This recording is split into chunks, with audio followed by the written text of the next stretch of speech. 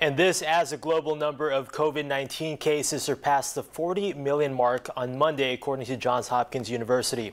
Now, the world has registered more than 1.1 million deaths since the beginning of the pandemic, and the U.S. is the country that has recorded the most cases so far, with more than 8.1 million infections, followed by India with more than 7.5 million cases, and then Brazil comes in third with more than 5.2 million.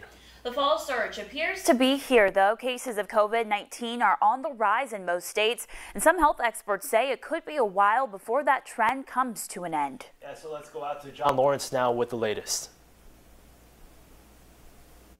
The whole scary part about this is that we haven't even yet started flu season. The United States is averaging at least 55,000 new known COVID-19 cases per day.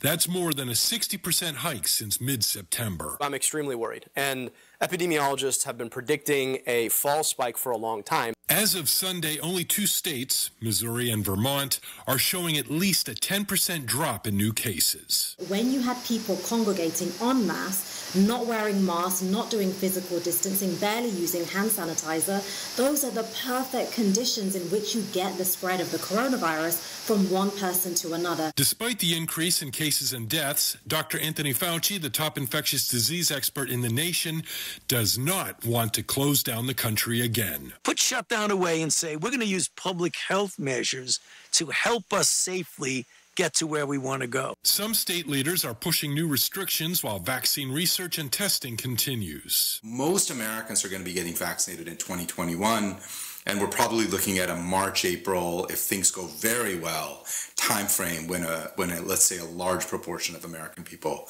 get access to vaccines. I'm John Lawrence reporting. Yuma County held their first saliva testing event, grabbing snapshots of the percentages of positive cases. 671 people were given coronavirus saliva tests, while 36 people took nasal swabs. Now, all of this will help the county gauge where we are at with our coronavirus numbers in order to determine if we can move to phase 2 of the reopening process. Residents were required to register in advance and could attend with or without symptoms. The county emphasized the importance of attendance because of those people who may have the virus and be asymptomatic. The testing is really critical, both for going back to school, but also reopening businesses. If you know whether or not you're positive or negative, you can make a smart decision. If you know you're negative, you're safe to re-enter the school. If you know you're positive, you know you need to quarantine, and there needs to be contact tracing. Now, this event took place at Arizona Western College, and there will be another saliva testing event at the Welton Library this upcoming Saturday from 8 a.m. to noon. And with that being said, Yuma County confirmed 31 new cases of the coronavirus on Friday. And keep in mind, the new numbers will be released later today. And this brings the county total to 13,120 cases. And there were also 2 new deaths reported, with the death toll now at 351. Once the county gets the results of the saliva tests that were given, they can determine if it is safe to transition into the next phase of the reopening process. Imperial County now has a total of 12,410 cases, along with 335 deaths. There are also 335 active cases, and more than 11,700 people have recovered from the virus. All right, and happening locally, we now know why Interstate 8 was shut down for hours over the weekend. Yuma Police Department confirmed to News 11 that an officer-involved shooting took place. Now, the officers involved are thankfully okay and have been placed on administrative leave following department protocol. The suspect is a 31-year-old man who was armed with a handgun. After a brief exchange, he got hurt and was transported to a Phoenix area hospital in serious condition. New viewer video shows just how big that scene was. You can see law enforcement units lining the highway with lights and sirens on, and the incident temporarily closed the I-8 at South 8th Avenue and half E. Now, YPD responded to the area around 8:30 with assistance from multiple agencies, including DPS. And regionally, police in Phoenix are continuing their search for a suspect involved in a shooting over the weekend.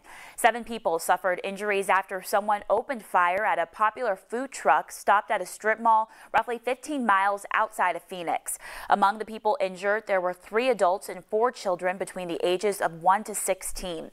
The 1-year-old is in extremely critical condition. Police said an altercation between a man and woman took place in the parking lot hours before the shooting, and a food truck employee intervened. It's still not clear if that shooting and the altercation are connected. Detectives are still working through physical evidence and witness accounts of the incident, but police are looking for suspects reportedly driving a box-style car similar to a Kia Soul.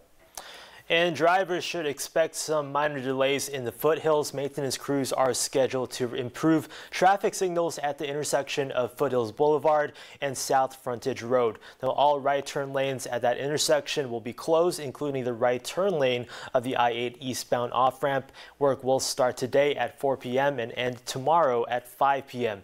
Drivers should allow extra travel time and plan for possible delays.